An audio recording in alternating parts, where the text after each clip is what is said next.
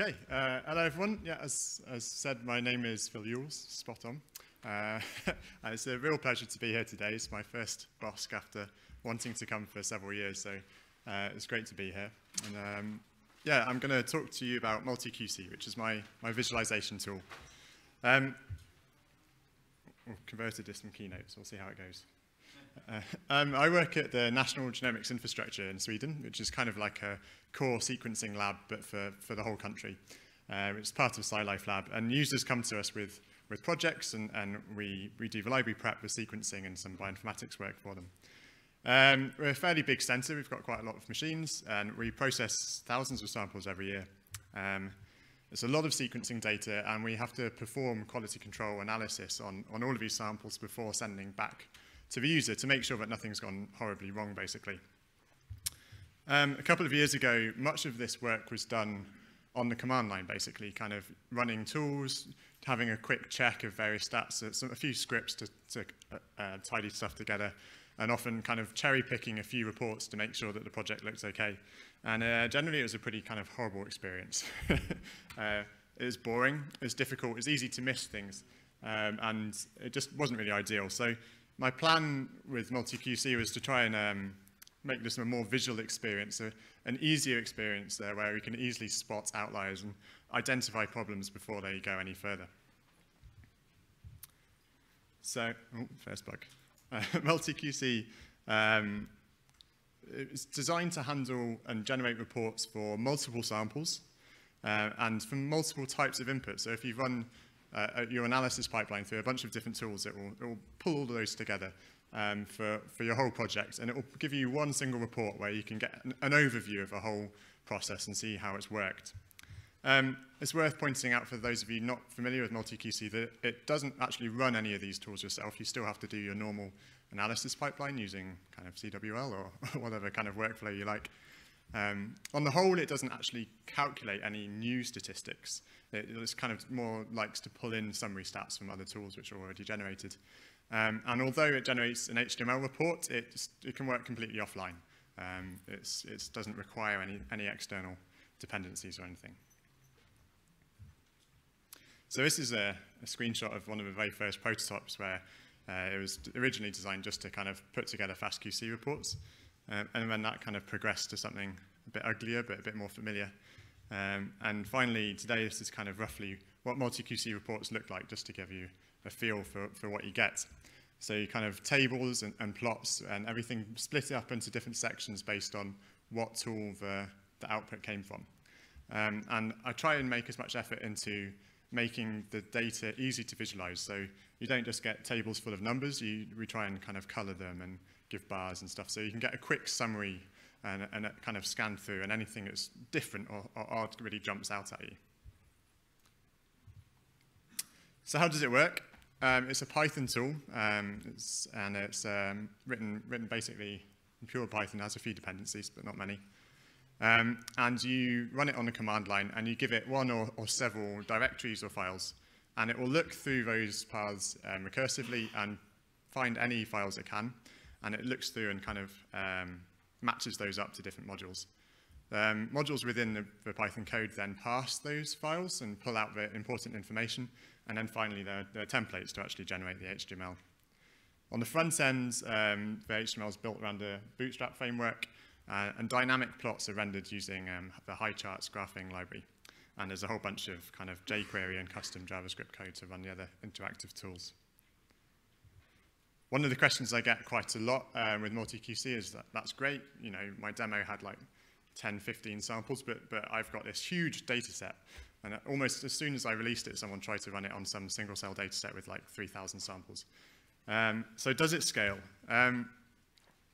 By default, MultiQC uses HighCharts, which is great. It gives these nice interactive plots. But that means it has to embed the raw data in the report itself into the HTML. It's a single file. And when we start to really scale to large numbers, the reports get very big, huge file sizes, and the browser is not able to necessarily handle that amount of data. So to get around that, there's a threshold, and over a certain number of samples, you can configure or disable this if you want to. MultiQC instead renders flat image plots. We lose the interactivity, unfortunately, but that means that the file size and the way that the report actually handles can scale and scale and scale, and it's pretty stable. So this seems to work pretty well in practice, and the output looks very similar. So we've had successful use with some really big projects. Also, some other problematic areas with huge sample numbers. Tabular data becomes really unwieldy and difficult to visualize when you have many, many samples. So again, over a certain threshold, tables kind of magically turn into these kind of dot plots or B-swarm plots or whatever you call them. So again, you can get an overview of your entire project. And most people seem fairly happy with it. It's not perfect support, but if all else fails, MultiQC always saves everything it found as text files. You can choose the format that you want, and this has the benefit that everything is always in a consistent file kind of data structure and file format. So it means you don't have to do any kind of data munging and kind of standardization. It's done for you. So in this case, you can run MultiQC as an intermediate step and then go on to do more downstream processing in your tool of choice. One of the things that MultiQC has to handle with is working out what to call the samples within the report.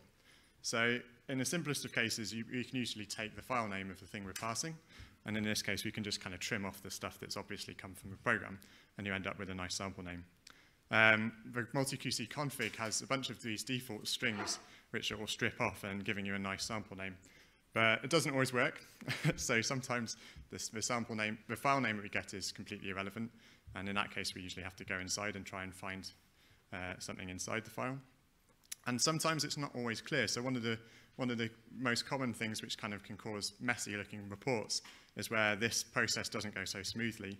Here we clearly have a single sample, but we've got two different input reports. In MultiQC, it's impossible for it to know how it should handle this scenario.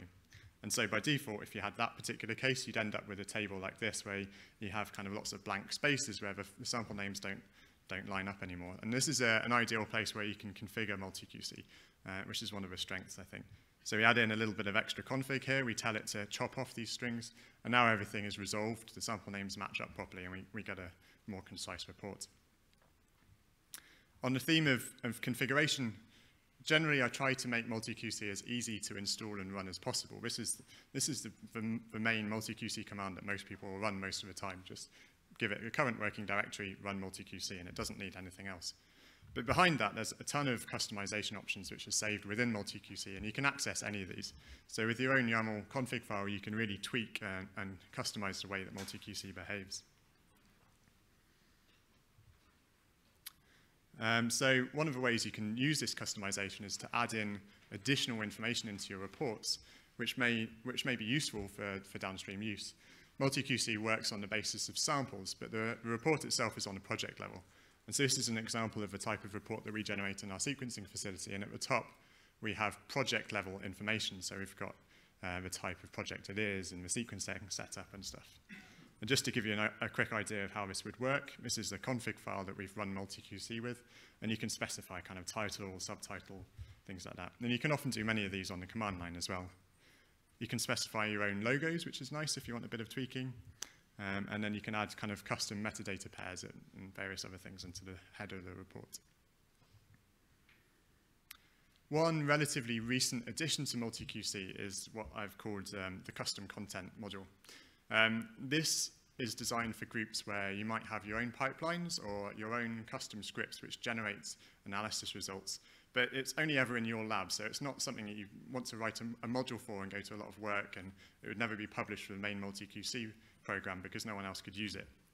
So in order to make this a bit easier, if you have complete control of that output, if you give it the file name that ends in mqc.txt or YAML or whatever, then MultiQC will find this, and it will try and figure out what to do with it. So this is an example of such a file that would work with MultiQC. You can put in these kind of comment lines at the top, which can specify a bit more what MultiQC should do with the data, but it should work, well, it sometimes works without these. And you can kind of do bar plots or tables or line graphs, and anything that MultiQC can do, you should be able to do here. And this is great because if you send these files to anyone else, their copy of MultiQC will also work with it. There's no customization of MultiQC here.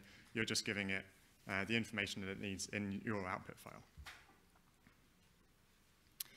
This is great, but it doesn't always go far enough. So something else that MultiQC supports is writing your own Python code, custom plugin code. MultiQC works with setup tools in Python and has these entry points. And this defines all the different modules which run, so you can write your own modules. And here we can see examples where there are points within the MultiQC execution where you can tie in your own custom functions. So the one near the top allows you to add your own command line options, so your own command line flags. And the ones further down give different points within the MultiQC execution where you can add your own custom code and really tinker with what goes on in the internals of MultiQC. And the great thing with this is that you can keep all of your code base separate to MultiQC as long as you install the two packages on the same Python environment. You still run MultiQC in the same way, but all of your code gets sucked into that environment setting. Give you an idea of what you can do with this. We've recently released a new plugin for MultiQC which interacts with the Genealogics Clarity limbs. And we can use this to automatically find samples in the limbs, which the MultiQC has already got data for, and then use that to pull in project level information and also additional sample metadata.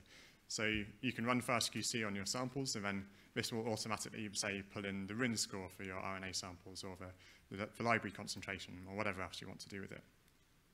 And it uses the Genealogics API to do that. Brad, who's probably talking about BC Bio later on, they're one of the first users to have their own plugin for MultiQC, and that does customization of the output from the BC Bio pipelines so that they can get really nice output in their MultiQC reports, which is really tweaked to what they're generating. We have our own plugin in-house as well, which does similar stuff with LIMS databases. And does things like renaming the report by default so that we don't end up with 100 different output files all with the same file name. It's very intelligently named after the project that we're running on. And our plugin also, when execution is finished, it copies the resulting data to our web server so that we can easily interact with it. So you hopefully can see from these range of plugins that you can do a massive amount of different things within MultiQC and extend it to do whatever different things you might want to do in your environment. Going on from this, a project that we've just kind of kicked off, it's not ready for release or anything yet, but to give you a highlight of what's hopefully coming soon, is a new project tentatively called MegaQC. That may change in the future if anyone has any good ideas. And the idea for this is you always run MultiQC on a single project, and that's great, but in a sequencing center or a larger group, maybe you want to kind of track trends over a longer time frame. And the idea here is it will set MultiQC up so that it can push data to any kind of API, and then we'll write a website which can sit and listen to that and collect trends over long term. And this is kind of the mock-up that we generated to give an idea of how this may work. So you can kind of plot different values from MultiQC. And this would be a really flexible way to investigate and kind of dig into the data that you have in-house. Okay, that's me wrapped up. I'm a little bit early, I think, but hopefully that'll help the rest of the session. MultiQC is totally open source. It's all hosted on GitHub. For those of you who are involved in the CodeFest the last couple of days, you'll know that there's collect all the issues there, all the pull requests, everything goes through that. So you can find more information there. There's also the MultiQC website. There's a picture of it at the bottom. And that has all the documentation I've written and more information about how to install it in different ways, more information about which tools it supports. This screenshot's a bit outdated now. Should tell you how many modules, how many different bioinformatics tools are currently supported. I think the tally as of yesterday is 48 different bioinformatics tools. So hopefully covering a really broad spectrum of what you might already be running. And you can install it through both Bioconda, PyPy, or of course your own manual Python installations. If you're interested and you come and grab me later, or if you don't get a chance, this is where you can find me. And I'd like to kind of say thanks to Max, my boss, who, at the National Genomics Infrastructure, who let me kind of run off with this project idea. And everyone else who's been involved in contributing to MultiQC, because it's very much, I like to think of it as a community project. I kicked it off, but lots of other people have helped. And the CodeFest was a great example of that, where we had loads of people involved, all working on different little projects, and it's really great to see that develop like that. If anyone has any questions, I'd be happy to take them.